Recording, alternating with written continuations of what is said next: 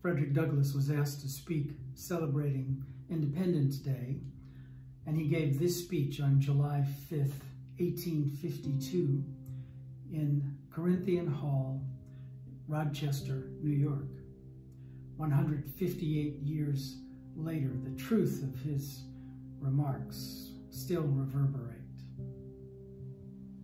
Mr. President, friends, and fellow citizens, he who could address this audience without a quailing sensation has stronger nerves than I have. I do not remember ever to have appeared as a speaker before any assembly more shrinkingly, nor with greater distrust of my ability than I do this day. A feeling has crept over me, quite unfavorably, to the exercise of my limited powers of speech. Fellow citizens, pardon me.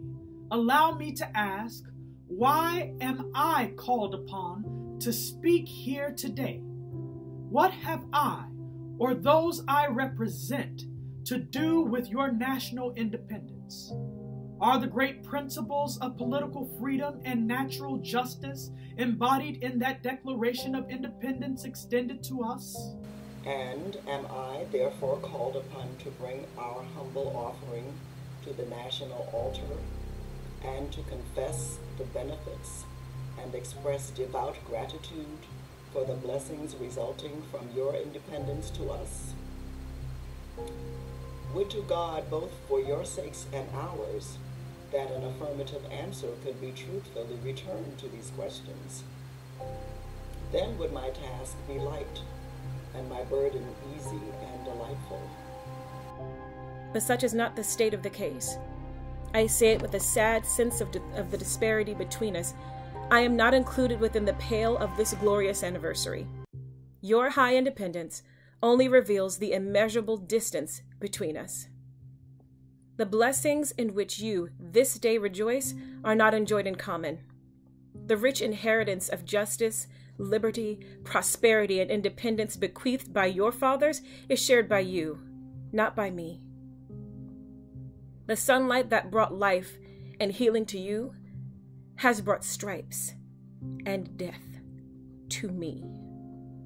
This 4th of July is yours, not mine.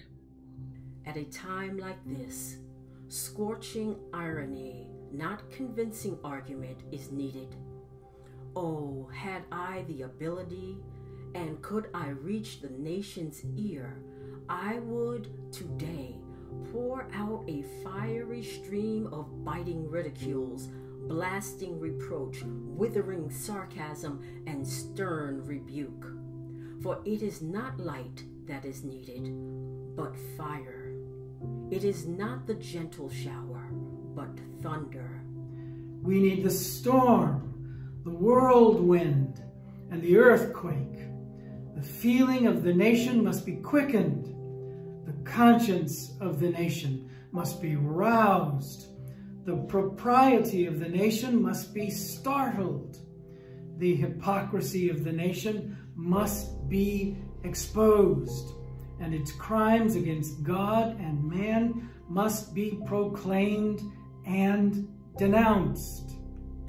What, to the American slave, is your 4th of July? I answer, a day that reveals to him more than all other days in the year the gross injustice and cruelty to which he is the constant victim. To him, your celebration is a shame, your boasted liberty and unholy license, your national greatness, swelling vanity, your sounds of rejoicing are empty and heartless. Your denunciations of tyrants' brass-fronted impudence, your shouts of liberty and equality hollow mockery, your prayers and hymns, your sermons and thanksgivings with all your religious parade and solemnity are to him mere bombast, fraud, deception, impiety, and hypocrisy, a thin veil to cover up the crimes which would disgrace a nation of savages. Fellow citizens, this murderous traffic is today in active operation in this boasted republic. In the solitude of my spirit, I see clouds of dust raised on the highways of the South. I see the bleeding footsteps. My soul sickens at the sight. Is this the land your fathers loved, the freedom which they toiled to win? Is this the earth whereon they moved? Are these the graves they slumber in?